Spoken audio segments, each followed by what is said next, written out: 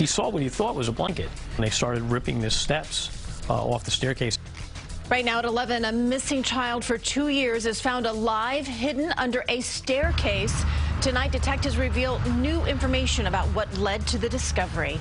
Good evening. I'm Christine Johnson. I'm Maurice Dubois. Investigators say they long suspected the child was inside the home, but they did not have enough evidence to search inside until now. And tonight, the biological parents of Paislee Shultis are now facing charges.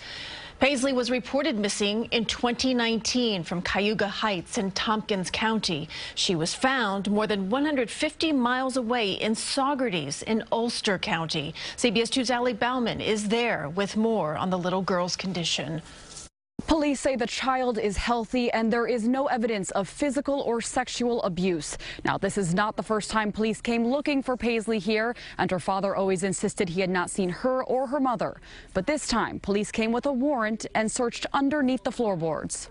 This is where police found 6-year-old Paislee Shultis and her mother Monday night, silently hiding beneath basement stairs in her paternal grandfather's home. So it was pretty dingy. It was cold. It was blankets that were laying on the ground on a concrete floor. They were completely soaked, extremely heavy. Paislee went missing in 2019 at 4 years old. Her parents, Kirk Shultis Jr. and Kimberly Cooper, had just lost custody of Paislee and her sister. And we believe that what happened after that point was that somebody informed the parents that the older child had been picked up by the legal guardian and by county officials at the time, and that caused the parents then to take Paislee and flee. Police long suspected she was at the home on Fawn Road, but before a tipster came forward this week, they never had enough evidence for a search warrant. Monday, detectives scoured the home for over an hour until one shined a flashlight on cracks in the stairs.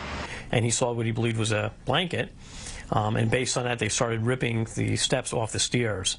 And at one point, they had taken several of the steps off. They could see small feet. Now it is our belief that each and every time in the past 2 years that we went to the residence with new leads, that this is where the child and the mother would hide. I'm just shocked because they seem like just regular people. Some neighbors told us they never saw Paislee outside, but the police chief told us she had her own bedroom inside. And on the wall it said Paislee. There was clothing items there. It appeared that somebody had been sleeping in the bed and somebody had been using the bedroom. And of course the father and the grandfather said no, that they had set that room up like that so that if Paislee was ever found, she had a place to come back to. Paislee is now back with her sister and their legal guardian. Her mother, father, and grandfather are all charged with custodial interference and child endangerment. In Saugerties, Ulster County, Bauman, CBS 2 News.